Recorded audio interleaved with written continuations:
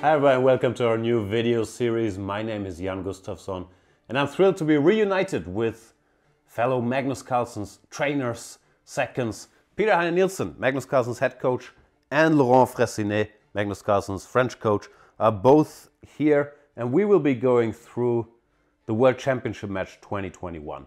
Our experiences with it, the games, what we prepared, where we felt things went well, where we felt things didn't go well.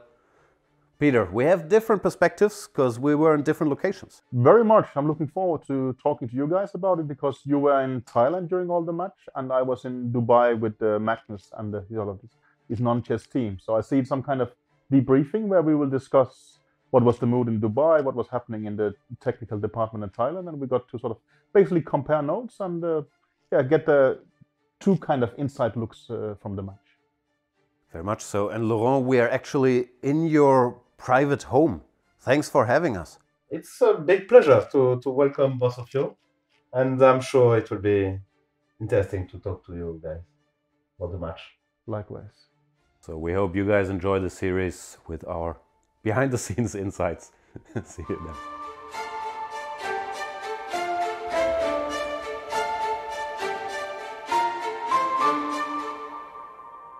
Chessable, the definitive solution for studying chess.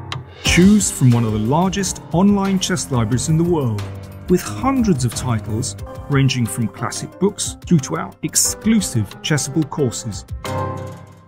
Chessable. I'm ahead of the game.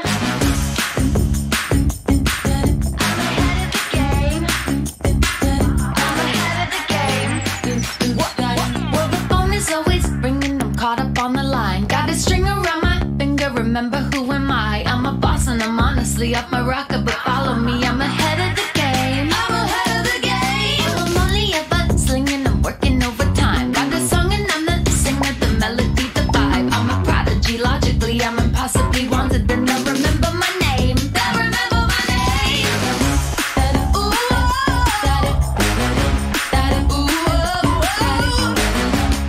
well, I'm ahead now. I'm ahead of the game. I'm ahead of the game.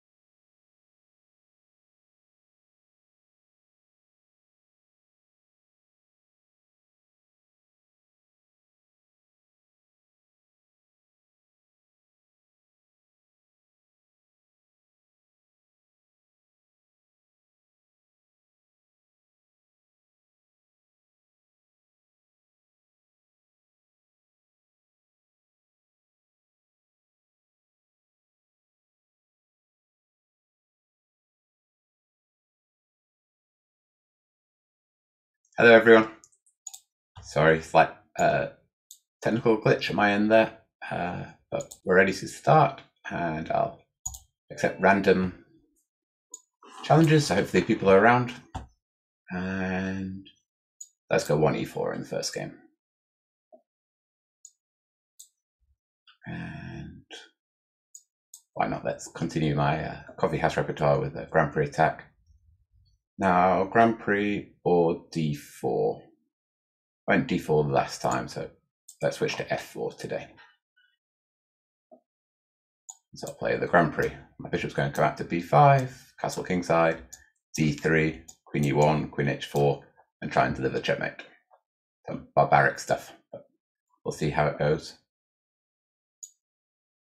e6 is quite a solid defense, unfortunately. You really want the fianchetted bishop to be able to break through with f5. I'll play the same plan. Okay, at least now I can play against these doubled pawns. So, what move order? I'll start with d3. Okay, so my plan is to win this pawn on c5. A more positional plan now. Do I need to hurry? Let's start with king h1.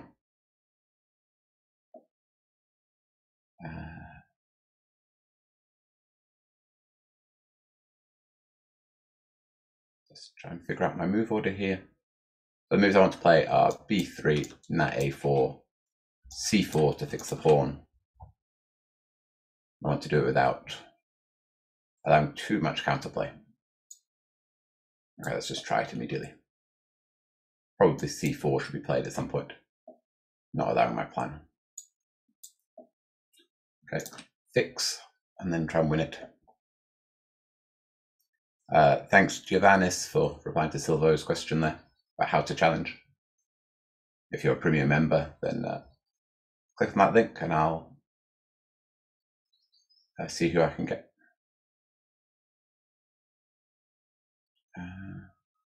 Play as many games as I can in the hour and a half. Sorry, I hesitated as I couldn't decide how to attack this pawn.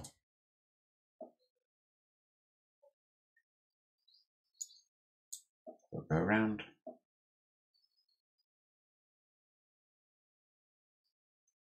Going after my bishop. That's not the end of the world, though. So my knights can do the job.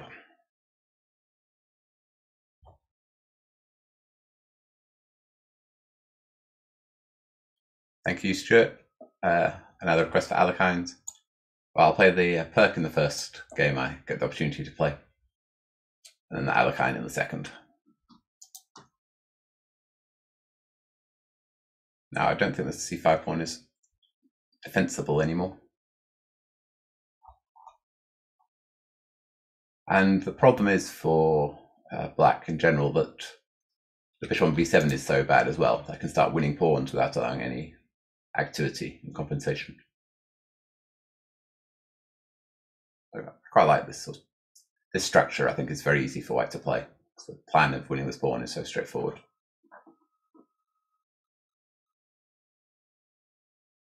It's a bit of a shame that I didn't get the mating attack on the king side yet, but there's no rush. I'll try and go back to it. Bishop h6 is a good move. I see some pieces starting to arrive in my position, taking on f4 and queen h4, getting rid of my bishop. So I need to be a bit careful.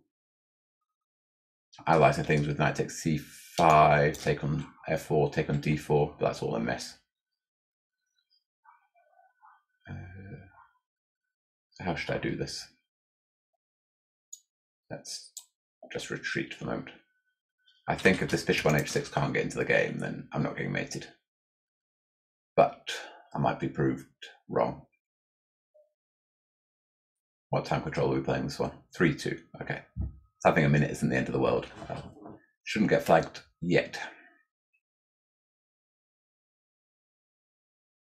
The queen h4 looks scary, but I'm hoping that my bishop is defending enough. You can get rid of the bishop with knight e3, but then the knight isn't attacking. So now that bishop is still quite a bad piece on b7, so it'd be a shame to take it. Take. My bishop can always run back again to g1. Okay. The box is constructed over there.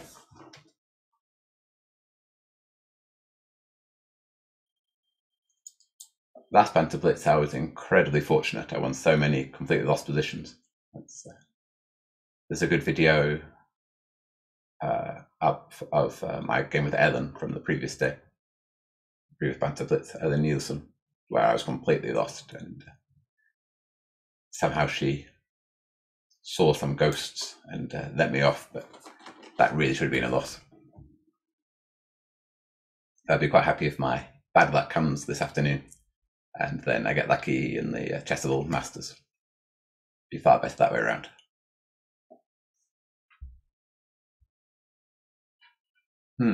This is a crafty move, Dangerous Ride. So I can win the exchange with knight d7, but then c5, and this bishop that goes from being a terrible piece now comes to life. 18 seconds. Okay, let's be boring. If I can get the queens off the board, then my extra piece should count.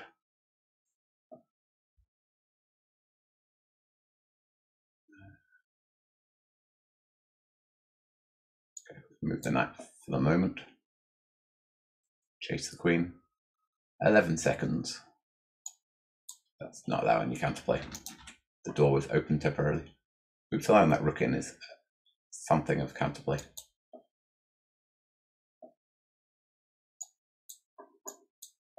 7 seconds. Let's hope that my new mouse doesn't malfunction. Okay, that bishop wasn't doing a lot, so it was a bit of a shame to take it, but now I can move my knight without worrying I get mated. Let's open up some lines for my pieces and start doing various checks. My idea was to play f7 though. I don't think that pawn can be stopped.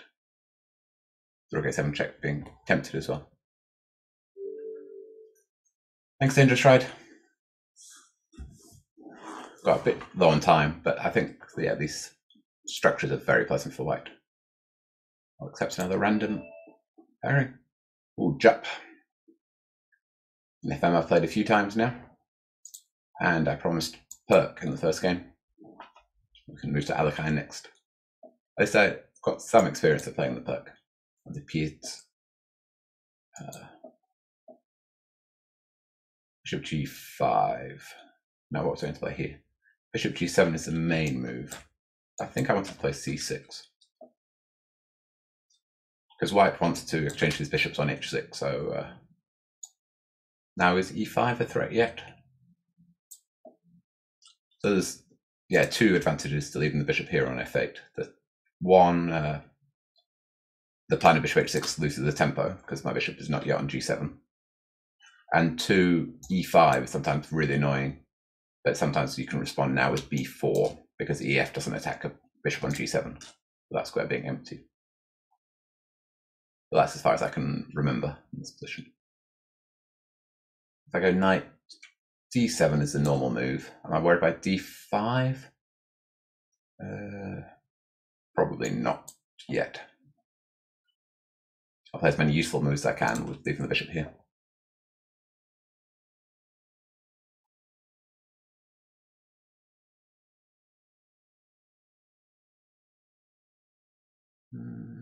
Okay, let's be greedy and try and win this bishop. Is it necessary play with the laboratory, Mr. Souza? Sorry, I don't follow.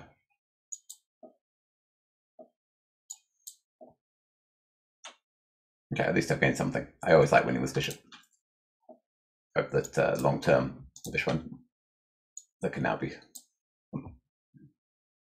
So I say can now be safely fianchettoed, but is e5 going to be a problem?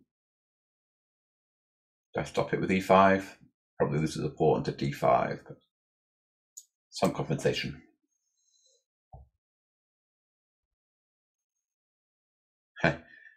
Dangerous Ride wrote, I don't know how to play the Sicilian against GMs. Hoping he'll play London system against me. Yeah, I never play the London system. Go for things that are a bit more aggressive. I know London system can be played in an aggressive manner, but it's never really been for me. I think I might have played it in a couple of games, but only when I'm hoping for something else. Here I'm fairly happy with this bishop. I've got a big weakness on f5, but it's not so easy to get at it. So let's attack that pawn. My king is a bit drafty as well, but I'm hoping that there's no way of taking advantage.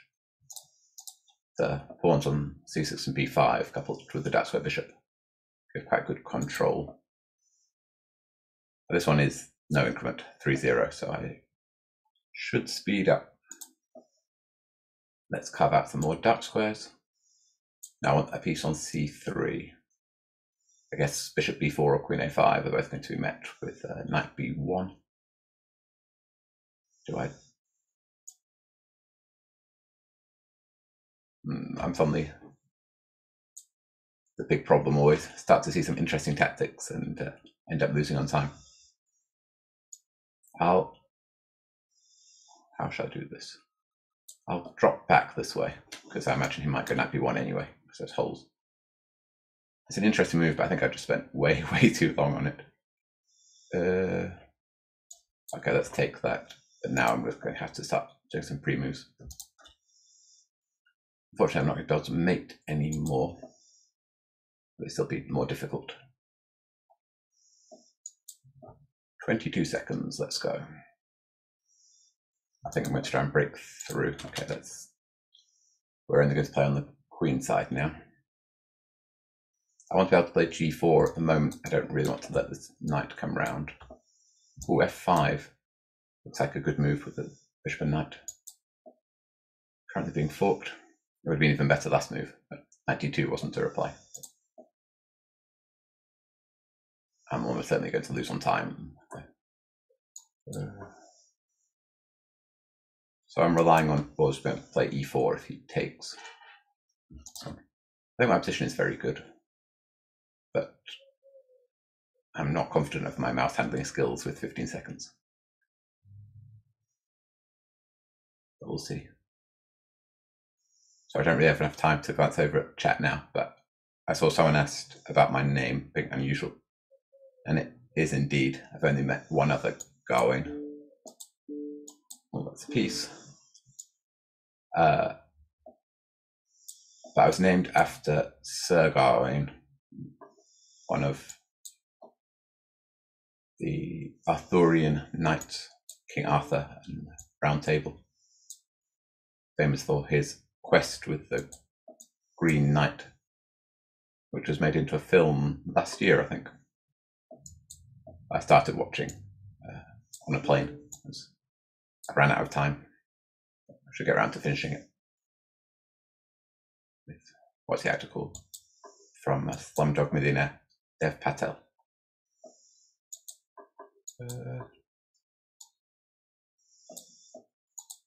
It's getting interesting. Definitely winning, but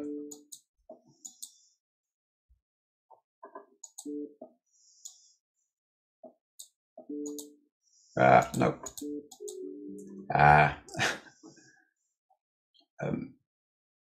Something went wrong there. A slight misclick. Well done, Jap. Too slow. I actually managed to go the whole time last time without losing a game, but I was just too slow this time. But still, the opening went rather well. I enjoyed the game, even if the result went the wrong way.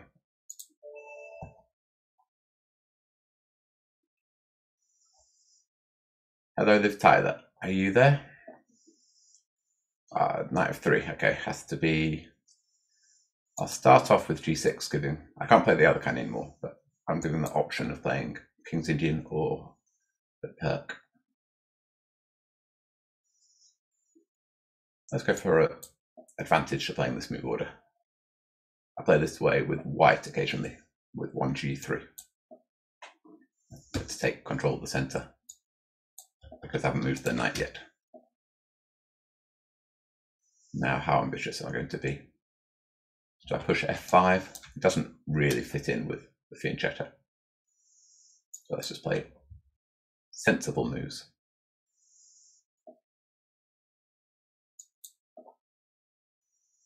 H6 is always a bit vague. I want to play bishop e6 without my knight, without knight g5, harassing my bishop. Okay, this is another game without increment, so let's not lose on time twice in a row. He says, sinking into thought. I'm trying to figure out where to put this bishop on c8. Probably I want to fianchetto it. I'd be quite happy with this bishop fianchetto, then a knight into d4 and swap off knights. And then play c5, and that would be quite a nice structure.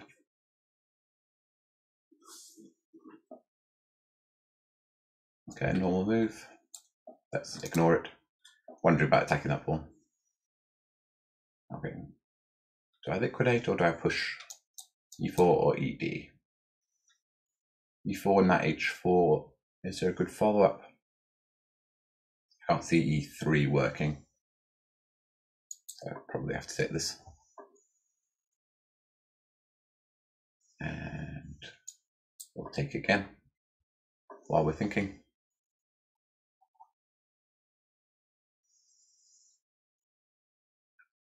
And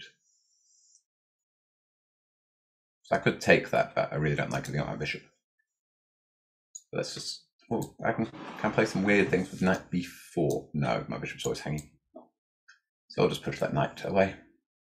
I want to go queen d7. I'm going to set other rook in. Should be a bit better with more space. I'm on a lookout for tactics if they appear. Some fancy things like knight e3, knight f4 I want, but I don't think it's ever going to work. Yeah, I want knight e3 and queen g4, but the knight is covering the relevant squares.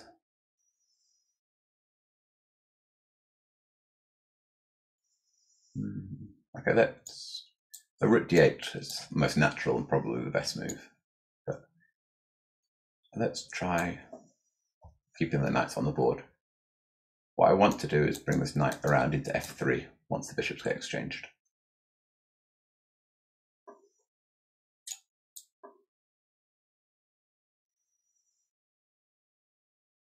Hello, Zealand Zen. Welcome. Right. I guess I follow my plan. Try and get this knight in. Stopping it. That's a bit loose, g5, but now I've got my knight.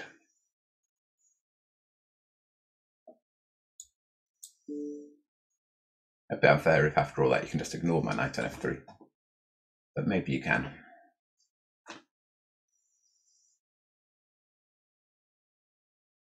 In fact, yeah, my king is a bit loose. It being check with queen b1, queen c2 is annoying. But I'll continue my caveman approach. Unfortunately, knight e1 and one tempo too slow to mate. So I'll set a mini cheapo instead. Knight to h2 with that queen undefended.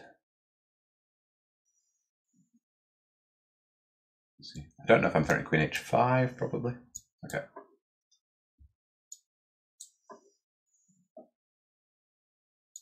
Okay. Let's go. So this time I'm only 2 pawns up with 18 seconds. I couldn't. Oh, that's the piece. 15 seconds. Now this position's a bit simpler than it was in the last game, so I'm not guaranteed to get flagged again.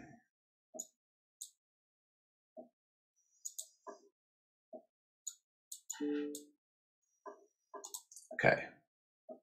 Now I should be able to just queen a pawn. By pushing the h pawn, I can do it with pre-moves. Good game there, Tyler. Another one that got very close. Not sure my plan really worked with the knight around. I think knight e1, the previous move, would have kept everything very solid. With Just flip back to the critical mode. Maybe I had a better plan. But it looks nice around here, but I really want this pawn back on g6. The extra tempo of queen c2 check is a nuisance. If I had the pawns on g6, I could consider playing my rook around e5 to h5 as well to deliver mate. I couldn't see what to do.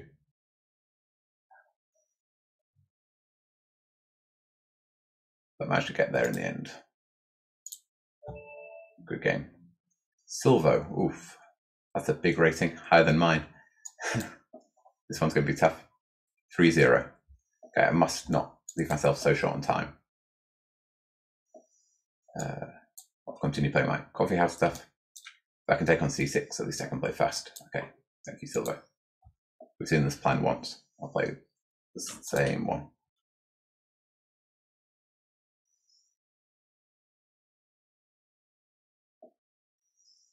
e5 is probably a good move to try and combat the center. But if you compare this to a normal Rossolimo, where I'd gone knight f3 instead of knight c3, I'm able to play this f4 break, which is a normal plan in the Rossolimo. So much faster. I didn't have to. There's lines where this knight on f3 goes back to h2, you play f4 and then comes back again. So again, at least 2 tempi that way. Black's pawn went e6 and then e5. So that's another tempo. So if I'm 3 tempi up on a normal opening, then it should be quite a success.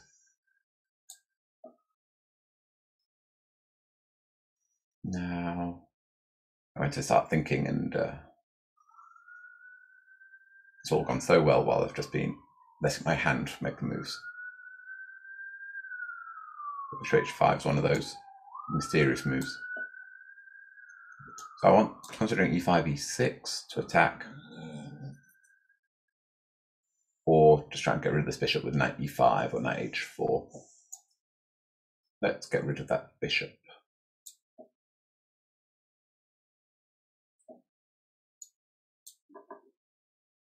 So I still want to get rid of that bishop. Now that he's not got the bishop pair, I'll switch plan, the knight f5.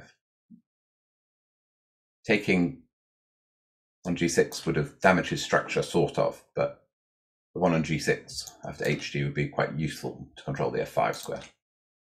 I want the same position with my rook on f5. I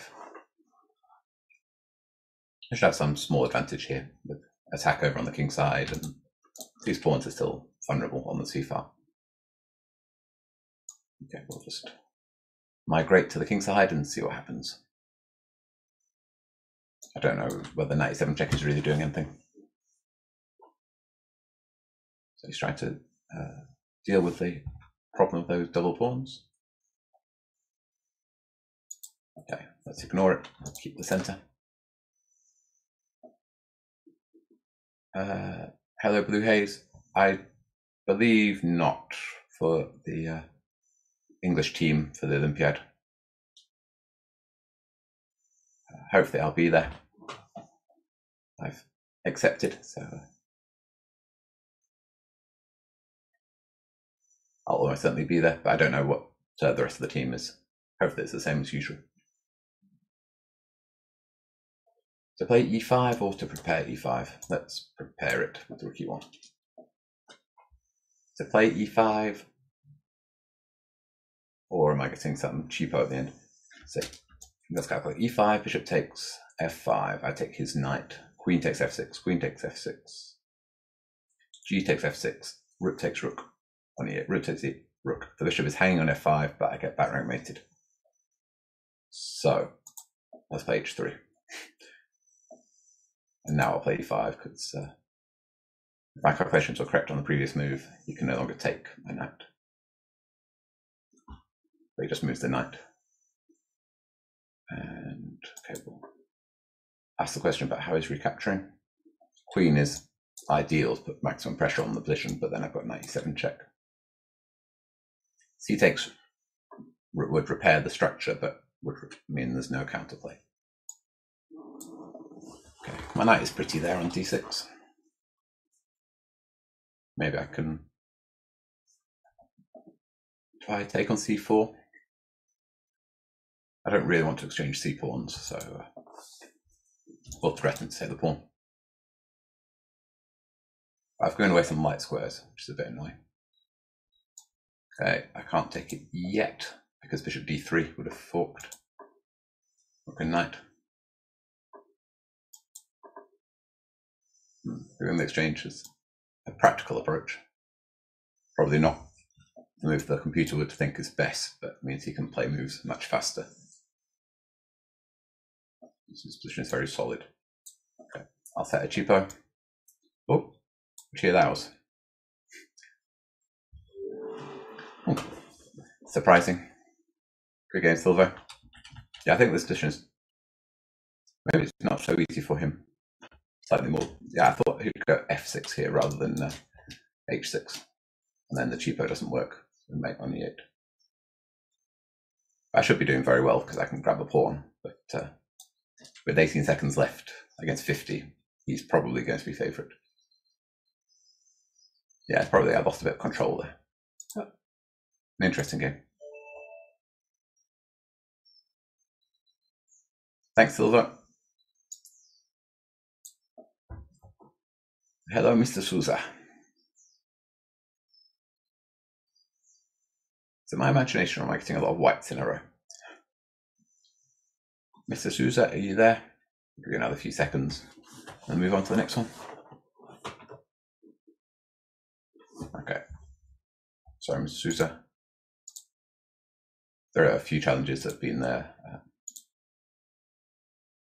since before the Banter Blitz started, early ones, and understandable if after 45 minutes people have left. Aslan, are you there? We've another few seconds and we'll move on. Nope. Okay. Bye, Aslan. I did clear the old challenges, so. Oh, okay. Nikki Mullins, hello. That was my black in that game. Oh, and Alakai, the other side of the board. Now maybe Nikki can show me what you're supposed to play against the 4 pawns. This was my dilemma last time. Actually, I was inspired by the Banter Blitz to play the Alakai in the title Tuesday. But of course, my GM opponent played the 4 pawns and I had no idea what I was supposed to do as black. Got crushed. This is the main line. Bishop b4. I think that one's unusual. There's some strange stuff going into an endgame with bishop g4 and taking on f3. And is this waking up bishop d3? I can't remember. And the other main line is to play the bishop to e7 and play f6, try and undermine the center.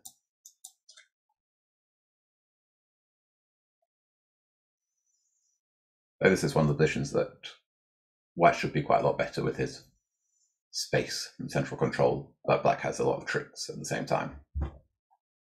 You have to be careful as white to navigate the tricks. For instance, here I want to castle, but then his knight takes d4 a problem. Bishop d4, bishop takes f3, queen takes f3, queen takes d4, check. And so I should play a move to prepare that. Let's kick the bishop. I'm still allowing a trick. My idea was after bishop takes e3, b takes, as we'll see. After bishop takes f3, I'll have to recapture with the pawn, I think. So if I take with the queen, then knight takes e5, because my bishop isn't defended on d3. And that doesn't look good for me. So take with the pawn isn't the end of the world, but it wasn't my intention. What, the check, or should we go for a walk? My dog just looked up at me at that point.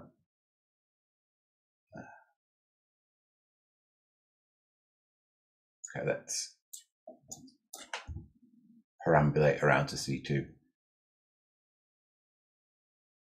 I'm hoping that my big pawn formation in the center give the king enough safety.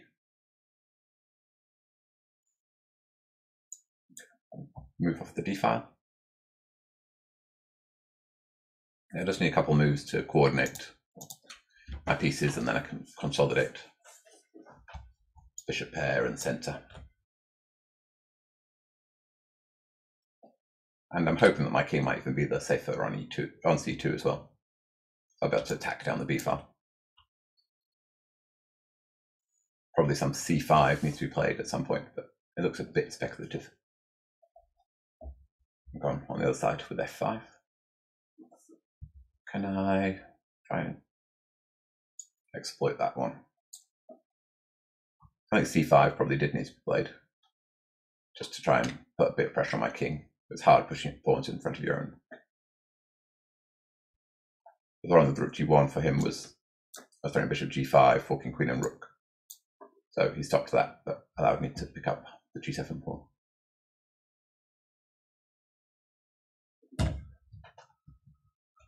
That's a pawn and it's a way in. With rook g1 next. The queen, I'm not sure if it's strong or weak on h4. It doesn't seem to be doing a lot at the moment. I think I can just play around it. I'm wondering if there's any way of trapping it.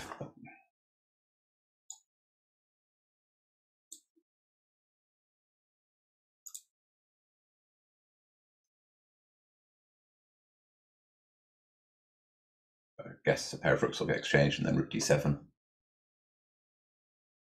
Hi, Dangerous Ride. Thanks for the game.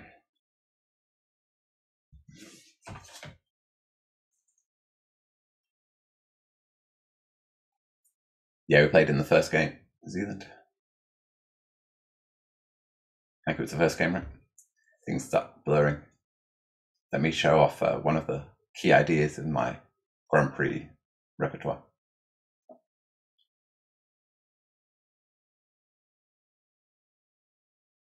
Now, those knights are a bit odd. Knights on the rim are dim, but they are controlling a lot of squares to stop them being trapped at the moment. But let's trust that this one's never going to get. Oops, didn't mean to draw an arrow to it. I don't know how to undo the arrow. But this knight on a4 can't get back again. The idea is to play bishop b5 and round to win that knight. So c6 stops it. Can I go one square further now? Switch tack. It's all been about consolidation in the game so far, but bishop a6 is instead just going for mate.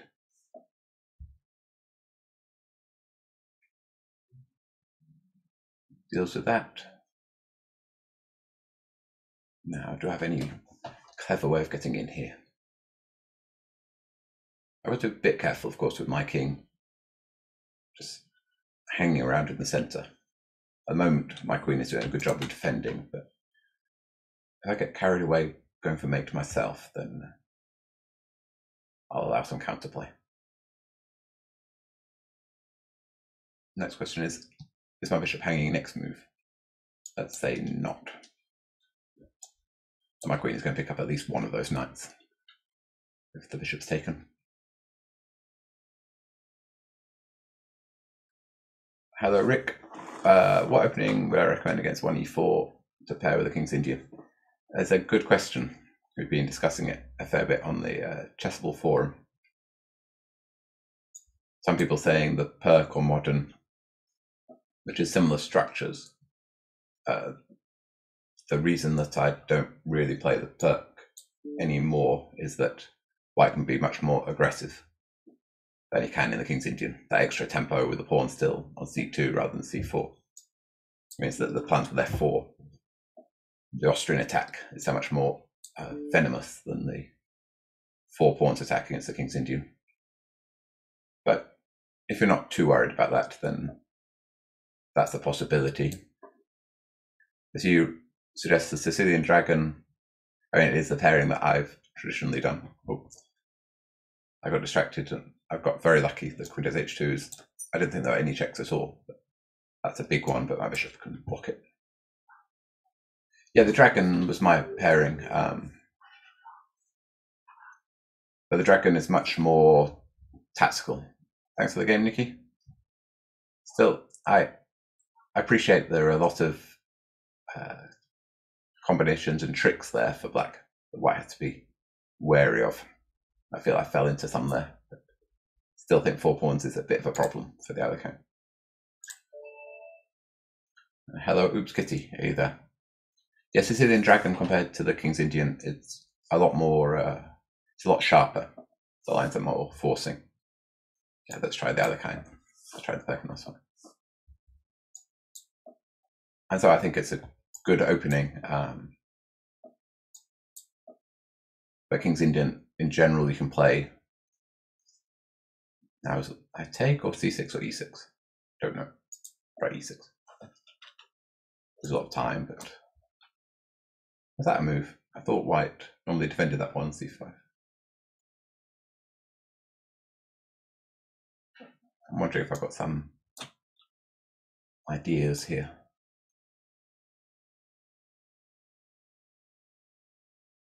With taking on C5 and Queen H4. How do I get it to work?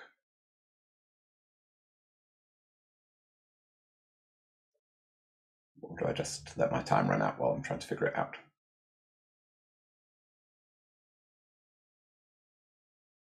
Oh, I'll just take the pawn on offer. But I'm threatening to take on F2 and then Queen H4 check. But Queen G4 attacking me before I get to attack. That's not very sporting. Bishop. Is Bishop G5 a problem? So if I castle Bishop H6 wins at least exchange. Bishop G5 I don't think is a problem. I don't really want to play G6 and weaken my dark squares that much though, so let's defend the pawn. French style with King F8.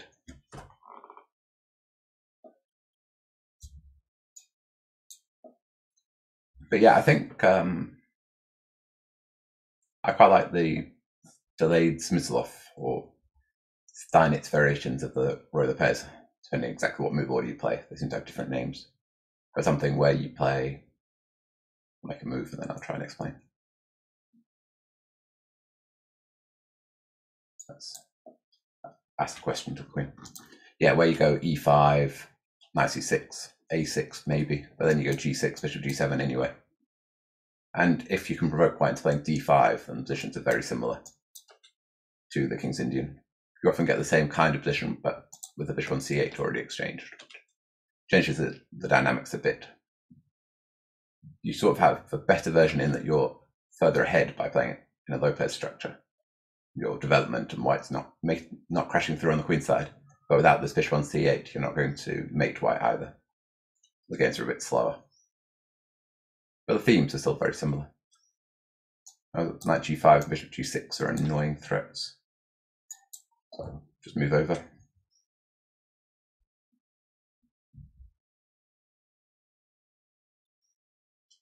Pretty risky to play Sicilian Dragon. I can start attacking you early.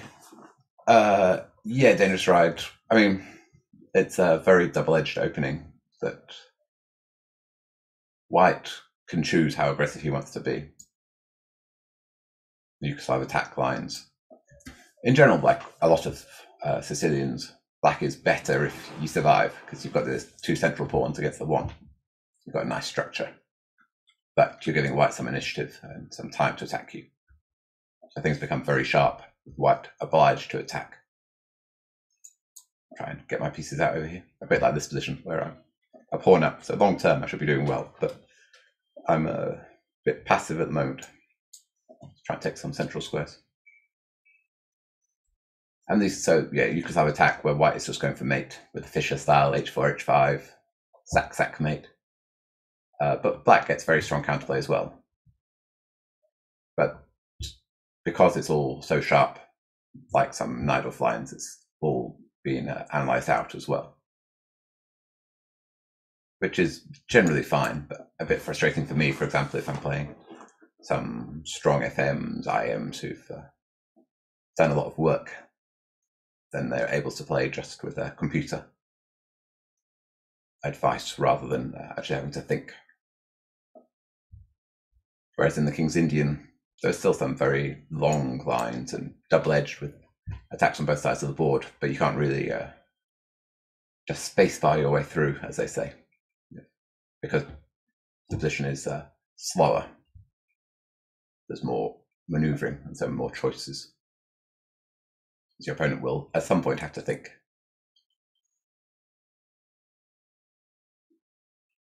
Now, I've not got very much time. Try and get this rook involved in the game. If I saw this position, I certainly wouldn't guess it came from an Alekhine. I'd guess some sort of French or Caracan.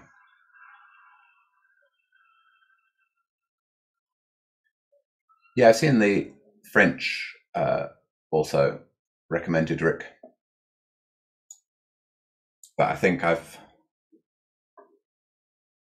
what's happening here?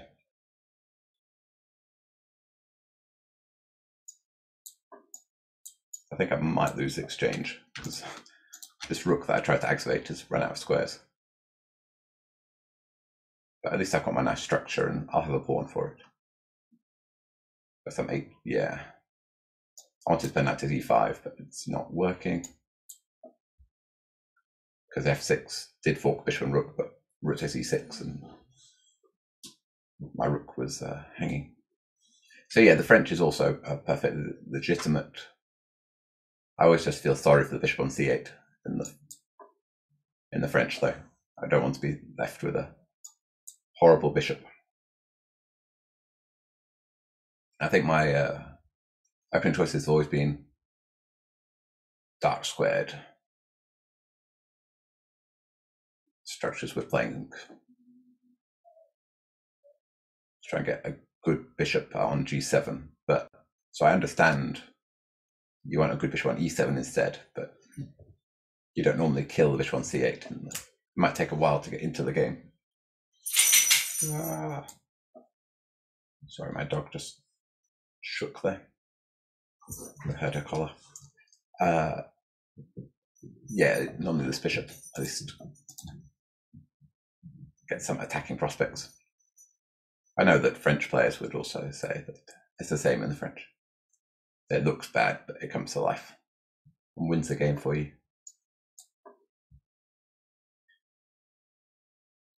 Now, Kitty's still got very good compensation for the pawn with the bishop pair, but at least my rooks are close to being connected. Let's try and deflect that bishop first. I want to somehow deliver mate with rook d1 and use my super powerful bishop on d5 that escaped. Okay, I guess I want to reroute this knight around. My rook is a bit short on squares yet again. It would be a theme for this game.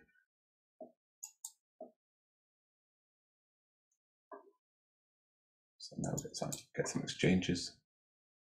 On the technical phase, what do I want to be left on the board?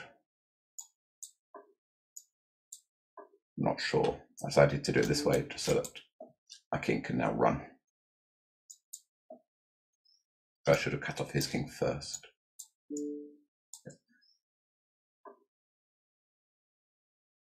Two pawns, but double rook endgames are extremely complicated.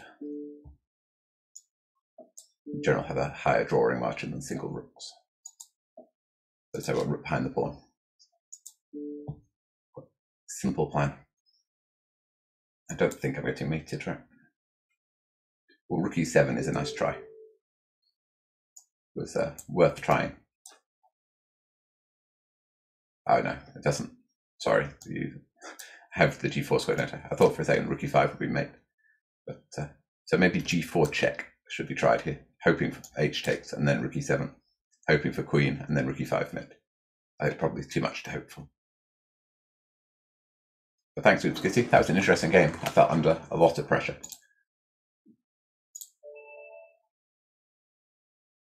Hello, Avenge, number 5.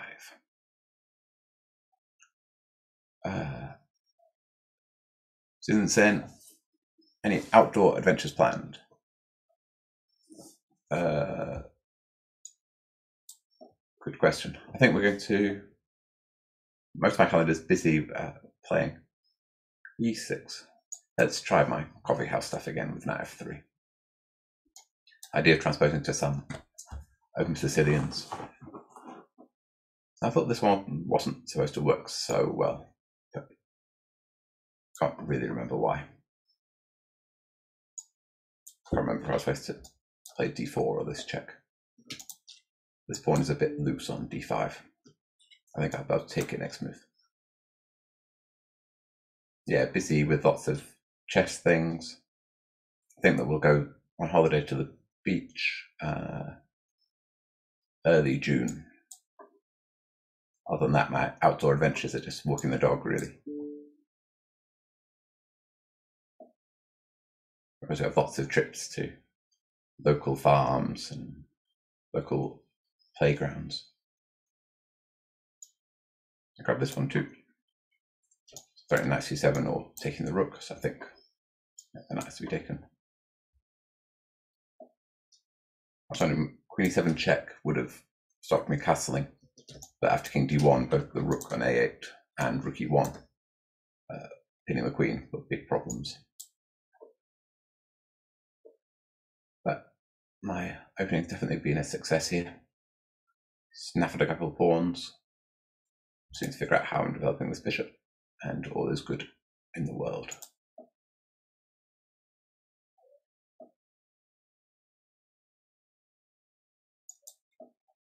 Gradually get this bishop out.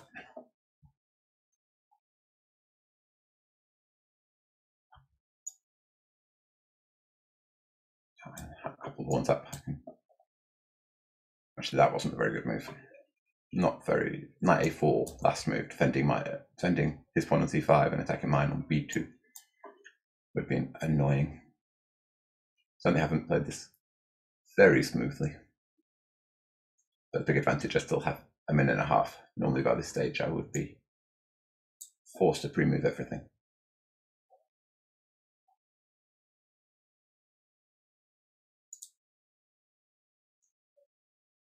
James Ride, do you think everyone can become a GM if they study enough?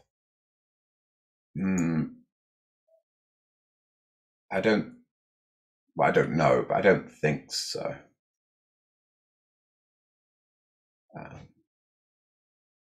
It's always hard to know. Of course, you study more at something you're good at as well.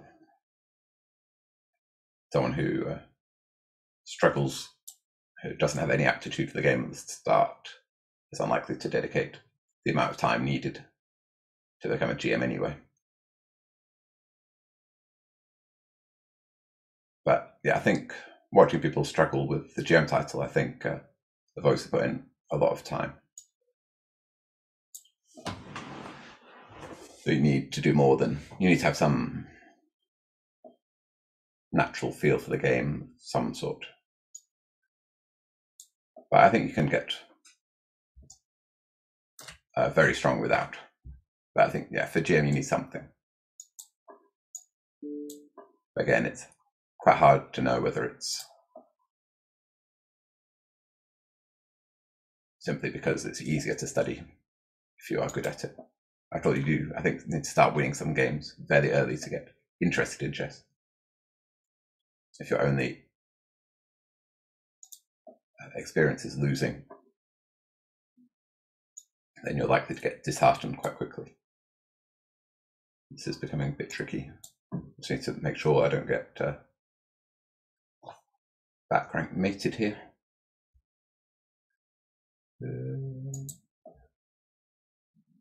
Or losing on time.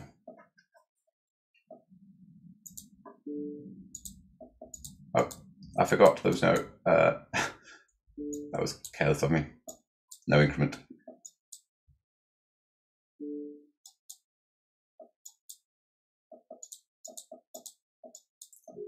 Yeah.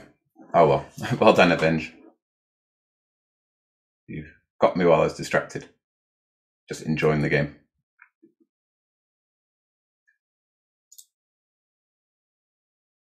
It's a couple down from forgetting to move. That's quite a big part of playing Blitz. Hello, Earl Hines. Let's see if 3-0. If I can move faster in this one.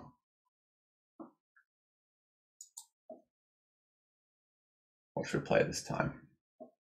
Oh, the Elephant Gambit. Okay, let's decline it.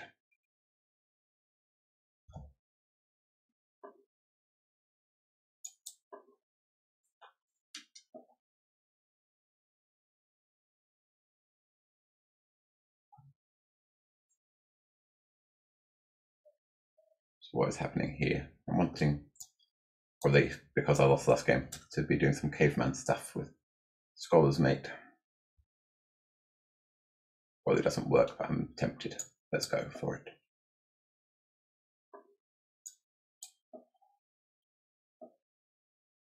Maybe it's theory, if Queen e7 was played so fast. I was wondering about Queen takes d4, keeping the extra piece. But now I think I'll have to take back. I'd like to keep the queens on the board, but after d takes g6, I don't think I'm able to keep them. Well, I'll have to either exchange queens or lose the pawn. So I'll take with the queen.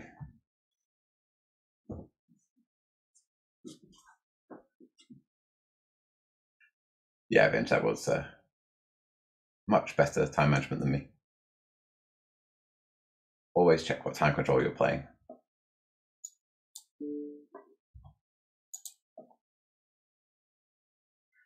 Even the world champion can lose on time when he forgets. I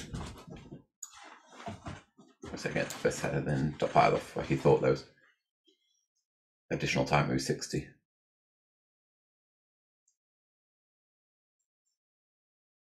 So the excitement of the Elephant Gambit has calmed down a bit. I think I'm a bit better with the bishop pair.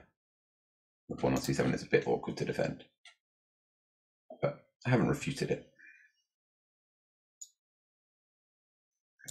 I want to keep my bishops. It's not so easy to keep my bishops. With f5, f4 coming to try and trap that.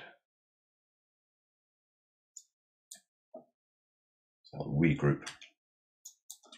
Threaten c4, taking both knights, so it's a knight. It's going to hop back to c6. It's hard to balance. Like my last couple of moves, I've gone back, quite passive, but I'm banking on long term the bishop pair being a good trump. But it's difficult at this point to know whether it'll turn out that I can consolidate, or if I'll be forced to give up the bishop anyway with Black's initiative, in which case the whole thing was a waste of time.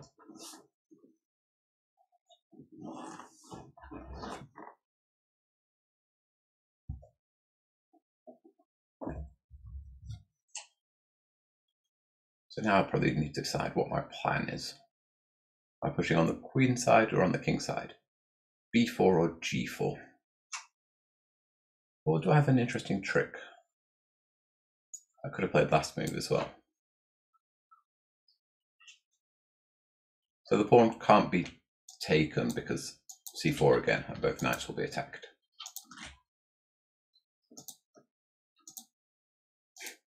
Lots of colours for those knights. And now my threat is to play b4 and trapping the knight on a5. So b6 to give the knight some luft. So now we'll defend the pawn. Now my piece is going to start going forward. Remind Earl Hines about the problem with this pawn on c7. I didn't want to allow c6. Let's continue hopping. Position certainly improved my knight and its adventure around into the c6 square. And let's be greedy and push on the king side as well. So this bishop has now got a lot of squares on g6. Let's go h4, h5. Is that d3 check going to be annoying? Maybe, but most annoying is going to be to lose on time again. So play h4. Ooh, that's going to be an interesting choice. Let's try and get my rook involved. But if an h-file, I might be able to deliver mate.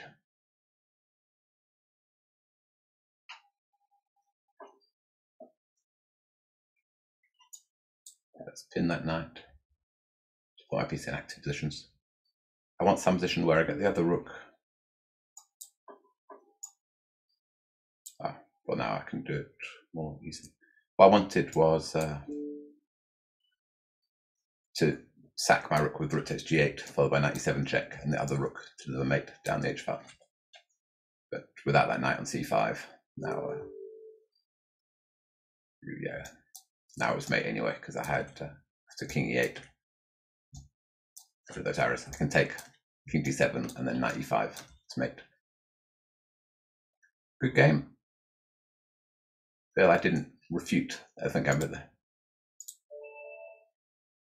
Oh, hello. Why must I lose? Welcome. Let's go back to a perk. I like iron last time.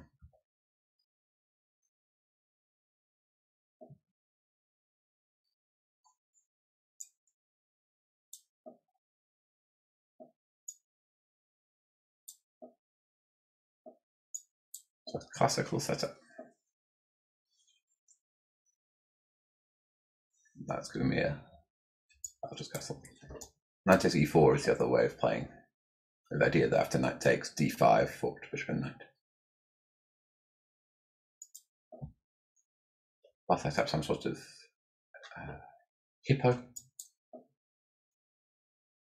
Not an opening with the greatest reputation in general, because white can just attack you. But with the knights on f3 and c3, it's going to be hard to play any of the levers like f4, f5, or c4, c5. Oops. So it should be fairly safe.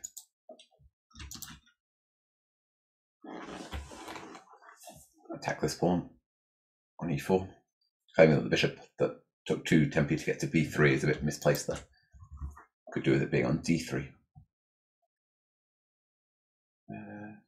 To take that or to ignore it.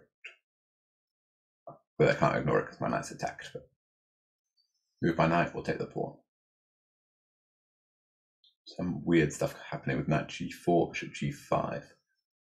Taking on f3. But my rook is hanging at the end, so we'll take it.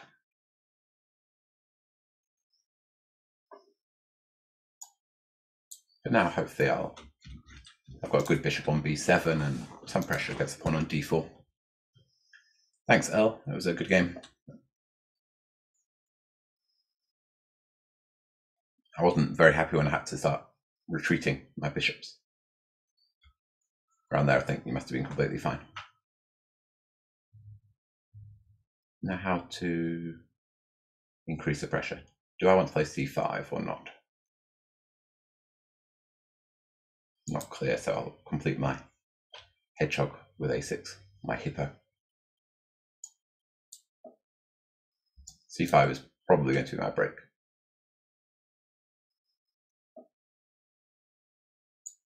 But I don't need to rush with it.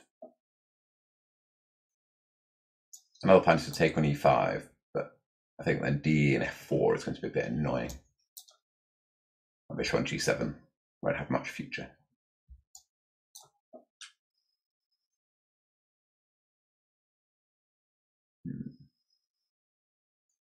Now h6.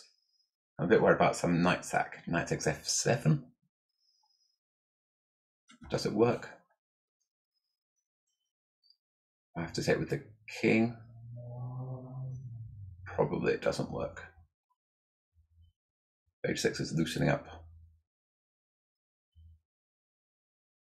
my king side a little bit. g5 is a good move. Okay, I'm not very happy, but I'll provoke knight takes f7. So it doesn't work yet. After the bishop drops back, what am I going to do? Now I'm playing g5 to release a bit of pressure. but it does weaken my king side as well. Or shall I just move my king off this bishop, looking down, menacing it? Do I go king h7? I don't really like that either because I have to f4. Okay, let's weaken myself. Problem is, if I gave white enough time for f4, I was in an unpleasant bind and didn't see how I could activate. I still have to watch out for these various sacks and d5. So I go c5 is d5. Too much calculation, which I'm completely failing to do. Okay, let's just get rid of that knight. It's bothered me for too long.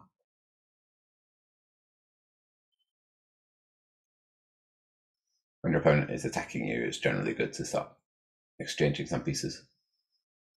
Release the pressure a bit. That's bishop to d5. Am I going to exchange more with knight d5?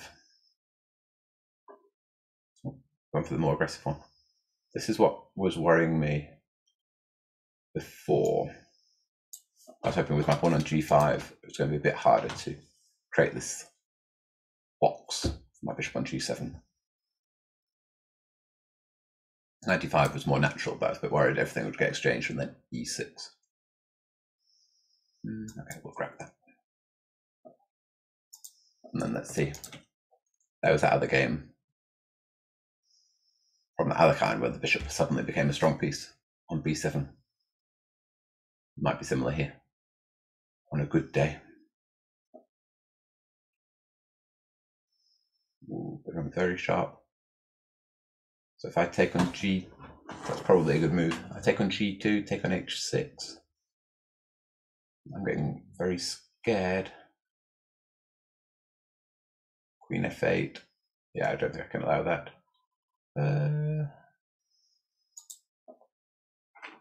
Okay, 5 seconds. Let's rush some pieces over to the king side. An open g file becomes incredibly sharp. And I'm trying to diffuse it. The idea is to get rid of these queens.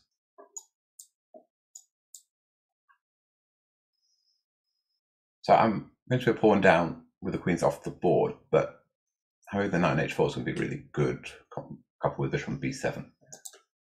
And I still have some mating ideas of my own.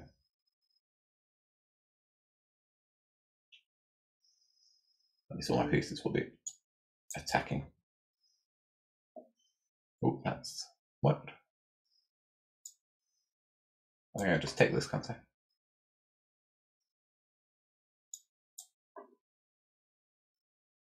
Yeah, not quite sure what was missed there.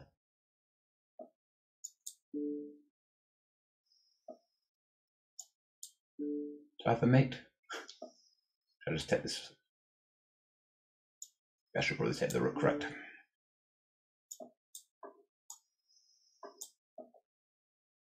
Okay, the 2-second increment should be sufficient now. There's the mate. Whew, good game. That became very unpleasant for me. But by this point, I think I'm quite happy. So if the queen's coming off the board, then my king is very safe. I've got a good compensation on the light squares. In particular, I've got such a good bishop on b7 against the one on b3 that's blocked out. A few moves before this queen g4 was a great move, and I was very scared here. I think taking the pawn with the queen, keeping white's king safe, would have put me under a lot of pressure.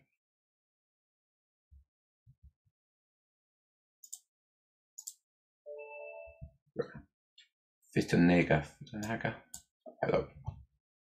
Sorry, I have no idea how to pronounce your name. Okay, we'll go for knight f3 again. Blue Haze, have I ever played the Scandi with black? Yes, I have. I played the Queen d6 Scandinavian a fair bit at some point when I lost faith with the dragon, or as an IM. I think I switched to the Dragadorf and then I played the Scandinavian. I guess I shouldn't say the point. I also played this Patzer variation with Queen E5 check, which was recommended to me at the World Youths. But I wouldn't recommend it. I think I'm supposed to take this with the pawn normally, but let's try the knight. Something a bit unusual. Yeah, Queen E5 check with Queen is on a bad square. But Queen D6 I played quite a bit as a solid, quite easy to learn opening. That's knight. And Ricky, have I ever played Judith Holger? I have.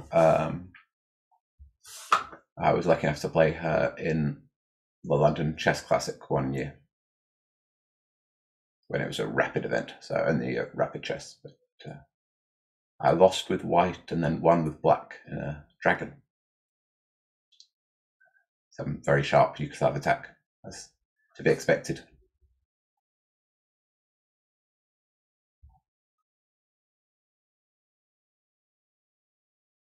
Dangerous Ride. Excuse me. Why do you think most people are playing knight f6 instead of d5 against 1 d4? That's a good question. Most people are playing a Nimzo Queen's Gambit declined repertoire, aren't they? They commit to playing d5 once white puts a knight on f3, but before that they're trying to stay a bit more flexible. They don't necessarily have to play d5. They go knight f6 and e6. Of course, then there are the Grunfeld fans as well with knight f6, g6, and a few of us thought King's Indians with knight f6, g6 as well. So we all combine and play knight f6. If black plays d4, d5, they probably want to play some sort of Slav or Queen's Gambit accepted. And you could play that move order for a Queen's Gambit declined as well. There's not any need.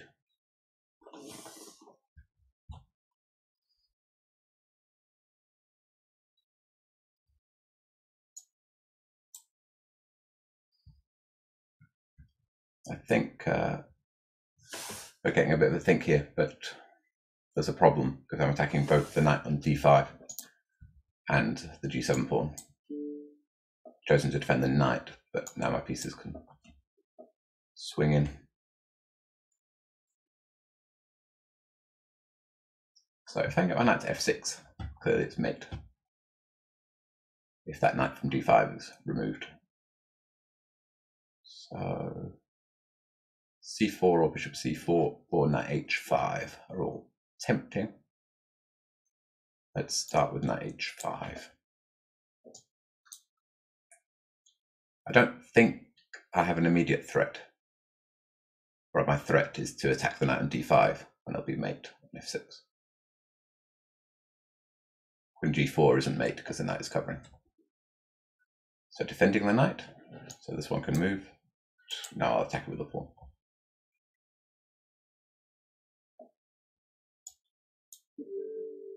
Checkmate. The Ponziani with c3, how do you ever see these days? But it's got some venom too. I prepared it for a different London Chess Classic. And okay, there's various good lines for black, but it could do with some a bit of a resurgence, I think.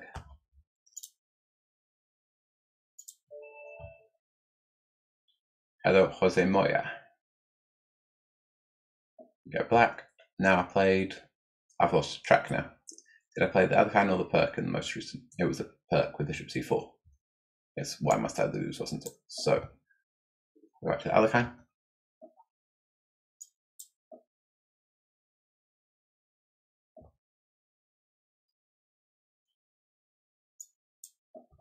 What line is Jose going to play? This is the first game in these couple of banter sessions where my opponents played the classical line with knight f3.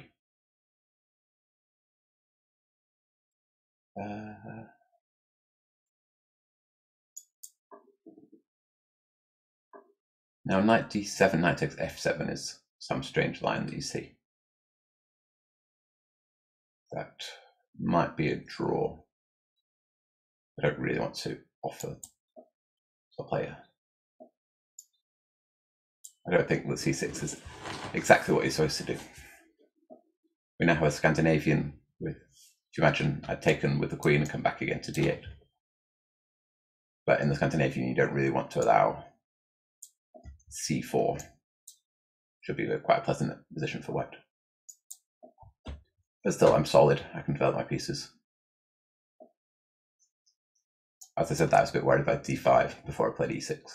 But once I've got e6, I've got the Caro set up. If I can develop all my pieces, then you hope the pawn on d4 is a slight weakness. It can't be defended by another pawn. Of course, white can sometimes break with d5 and liquidate. I don't know where I want to put my bishop. b4, e6, sorry, b4, d6, e7. I can be smart and go to c5, but it doesn't really achieve anything.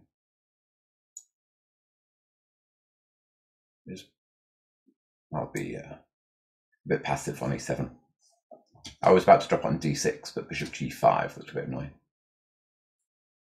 Now it's d5 going to liquidate everything.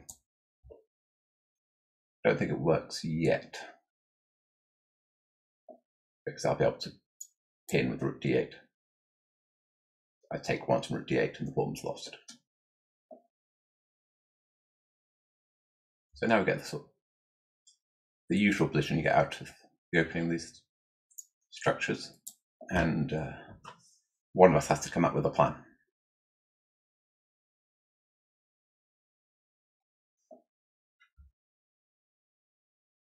Try and channel my inner Keith Arkle here. For taking his games, he seems to do nothing at all, wait for white to make some weaknesses, then win in 100 moves. Cruelly exploits those weaknesses. That's what I'm trying to do with b4. You want to be aggressive as white and use no extra space, but every pawn push does create another weakness. So pawn on d4, pawn on c4. Can't be defended by other pawns now.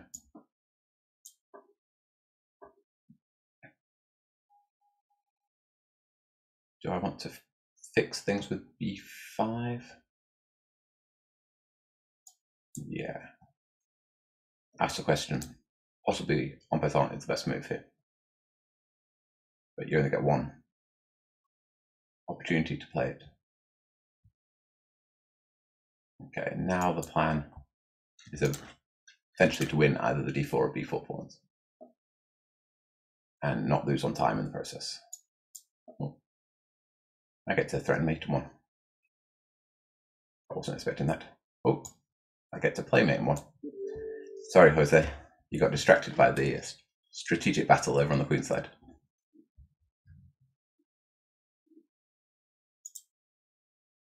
I think with some normal move there, g3, the position's still balanced.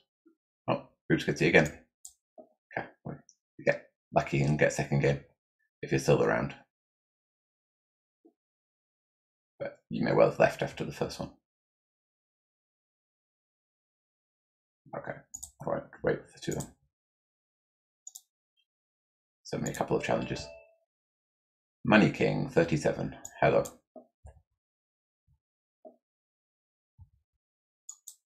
Continue with my 2 knight c3. So far it's been working very well.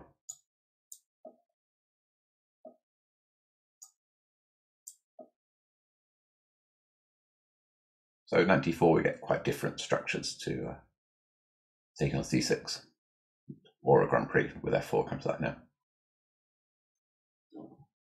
That's got quite a big question about whether to take this bishop or not. On the one hand, the bishop there is useful, but white gains yet more time in some open Sicilian once you play d4. So bigger risk reward, bishop pair and the center for black, but bigger initiative for white. play scholar's mate threat. This looks like beginner chess, but it's actually very tricky for black, because I combine mate on f7 with going after this pawn on d4. And it's difficult to defend both. I think that from when I wrote the books, the d5 here is probably necessary and isn't actually ridiculous for black at all. Get quite good compensation for the pawn. Here my knight looks a bit weird on d4, but I've not weakened anything to collect the pawn.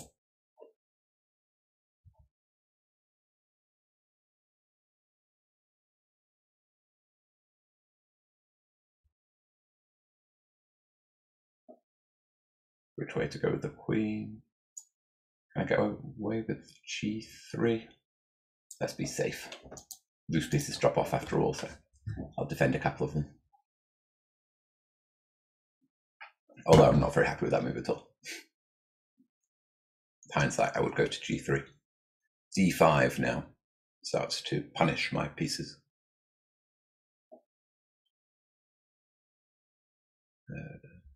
Let's not allow d5, at least with gain of tempo again. Right, let's try and get these pieces to look a bit more normal. Could I just trap that bishop after 97? Could I have played h3 this move? What was your idea, Monkey King? If you've gone to h5, then g4, trap the bishop. But there was no other good square. I was so anxious to start my development. So I think I missed an opportunity there.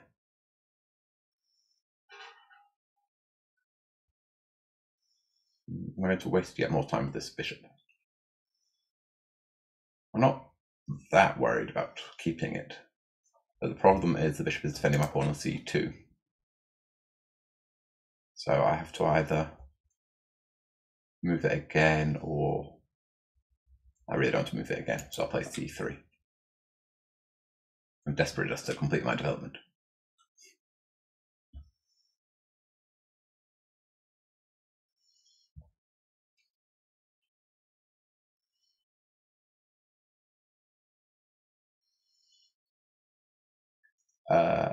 Any plans for a dragon course? Not imminently, no. With Anish, after all, has his lifetime repertoire on the dragon out.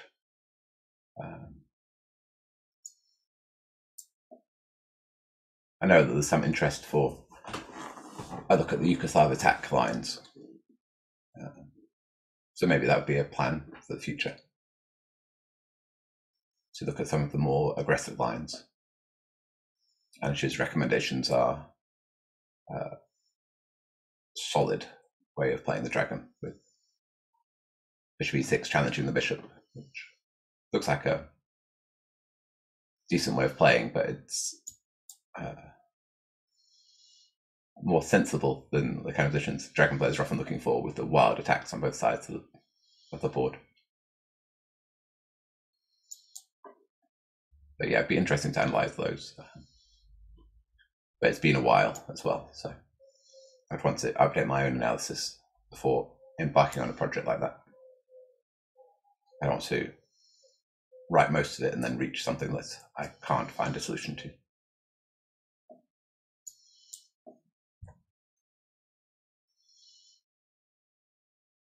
I lulled you into a false sense of security, Jose, in that game. It looked like it was all about the battle on the queen side. And it was, but it was one trick. I'm not sure what I'm doing exactly here. My knight looks very pretty on c5. I've got this extra pawn. I'll just try and create a weakness with f6. One day soon, I'll develop my bishop. And I've completed my development. Is that day today? I'm slightly reluctant because my pawn on d3 is a bit vulnerable. So I have to be careful still. Bishop f2 looks artificial, so I'll defend it this way.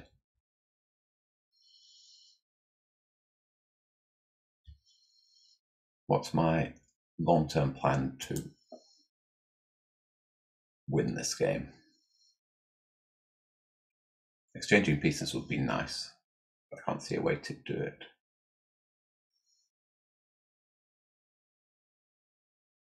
Probably I just keep moving my pieces around and hope that a plan comes to me.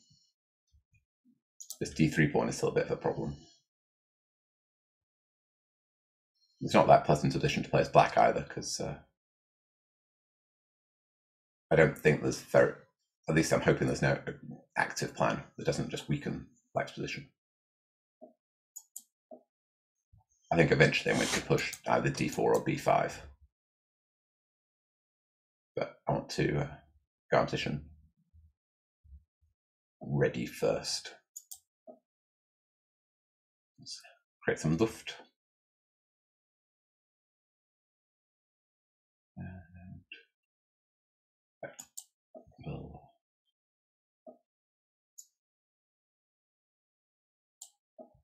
slight change of plan. Bishop on c6 is doing a good job of defending the queen side. Okay, I'm hoping that this is a case of linking, but an active move for the sake of playing an active move. But this is a weakening black's position a bit. But it's also sharp. Can I go knight e4? That's my intention. I'm not sure. Because there is some counterplay against my pawn on g2.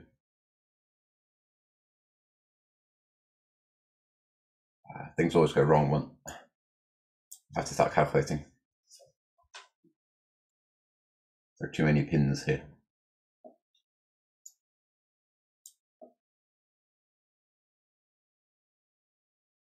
Right. Oh. So let's give the exchange rather than allowing the check on h7. Oh. I wasn't sure if there was more than a check.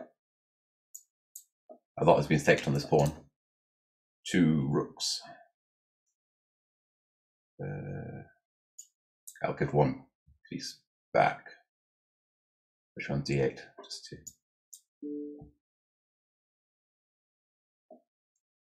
be able to activate my pieces. Rook f5 was my idea, but I didn't want to allow queen h4.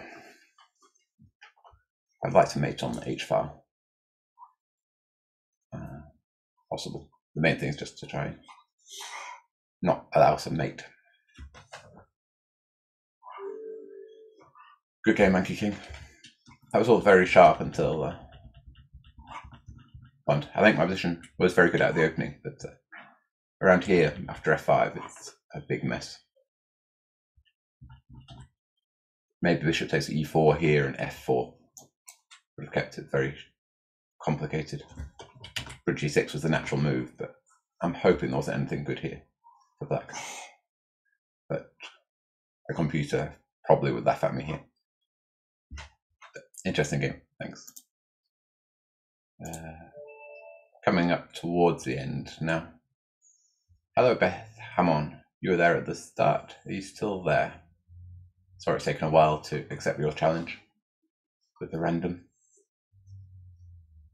So it's probably only time for 1 more, possibly last 2. Sorry Beth, you've that's been called away.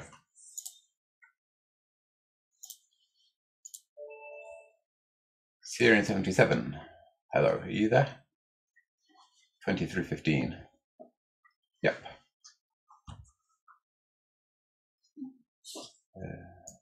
We're going to have 3 again, so I'll keep the option open of a modern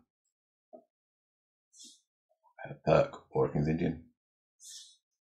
Okay, let's simply play my course to finish. Can't remember actually what move would I recommend here. d3 is a King's Indian attack, so you can block it with d5. And playing e4 now would be a closed Sicilian kind of thing. Okay, so we play a closed Sicilian. The more aggressive lines would be with this pawn on f4. I quite like this setup because white's play is really to try and take the centre long term with c3, d4. But that's difficult to achieve with our pawns on e5 and c5. Meantime, our plan is probably to play d5 at the right moment and then attack this weakness on d3. Now, I feel I might have had this position against the very talented English IM Amit Ghazi, who's same age as me. Could easily have been a grandmaster, but didn't dedicate his life to chess. But he beat me in a rapid play in London. Was it last summer? We had some extreme. He always plays King's Indian attack. We had some extremely similar position to this. Like it might be in this position. And although I lost, I thought I was doing well at some point around here. Yeah, I think this was even it. And he took on c5, and I took on d3 on autopilot, and it was some messy game. I actually lost on time, which was the first time I'd ever lost on time in a non-blitz game without knowing that I was short on time even. I looked at his clock, but forgot to look at mine.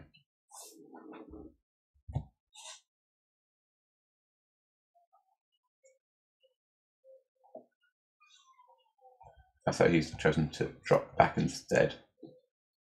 I'm not sure that makes so much sense, does it? Because I can still take this pawn. This should be quite a big extra pawn on d3.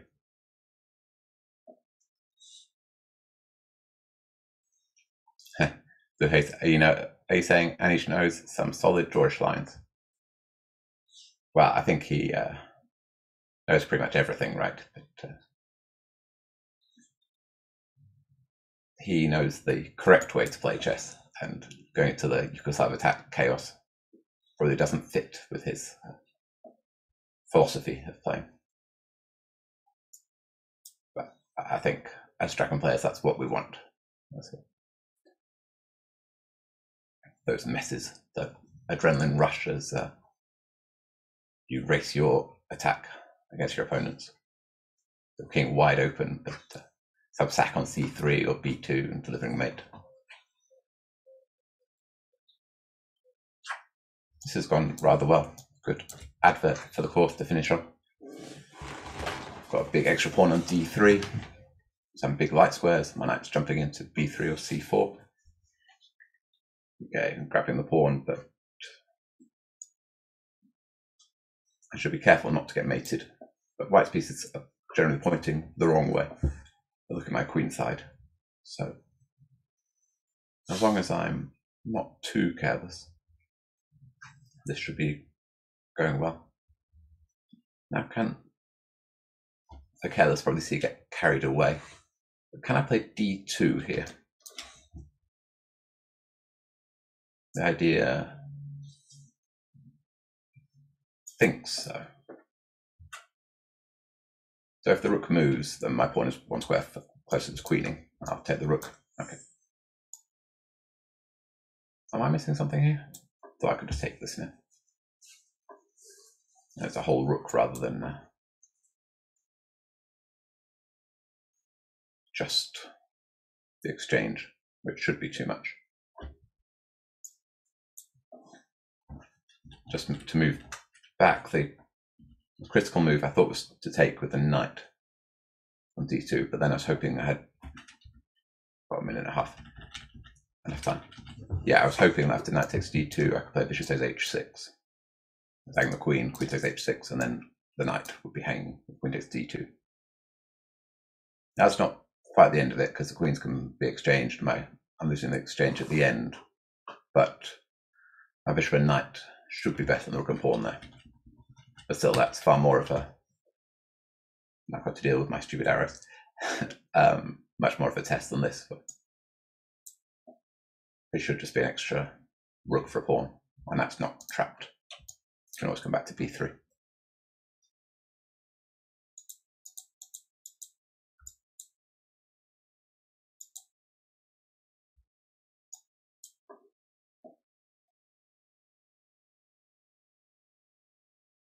Okay, let's just Got some pieces off the board.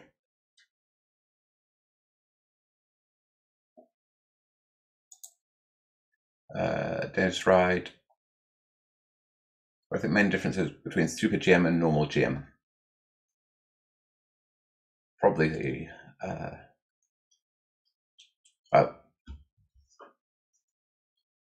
probably the same as at every level, the difference between stronger players. Super GMs are just a bit better at everything, depending on which one you're talking about, but generally their theoretical knowledge will be better. Should be a bit careful here. Much more consistent as well. There are a lot of normal GMs who can put up a good fight and beat the Super GMs on their day, but could also lose to significantly weaker opponents.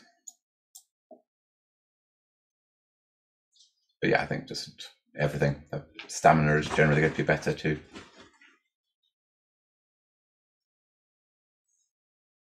I don't think there's one magical thing with, for example, if you gave one element improvement to my play, I wouldn't magically become Magnus. It's everything that needs work. Anyway, I think that's it for tonight. So thanks a lot for everyone for joining me. Lost a couple on time, which was to be expected there. But overall, I think the level was okay and we had some interesting games. And I hope you guys tune in and watch the Chessable Masters starting on Thursday, where I'll give the King's Indian a whirl and hopefully get some not just interesting positions, but some points as well. So thanks everyone, and see you soon.